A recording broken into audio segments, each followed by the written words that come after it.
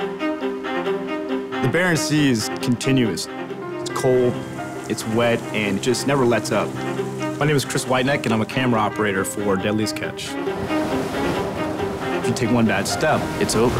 No one's gonna find you in 30-foot seas. The cameras, the audio equipment, none of it's meant to be used in these situations.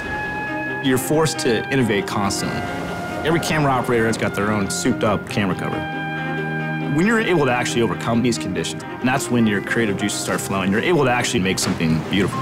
Every year they seem to be adding new technology to make these shots possible. I heavily rely upon the personal innovation in order to tell my stories.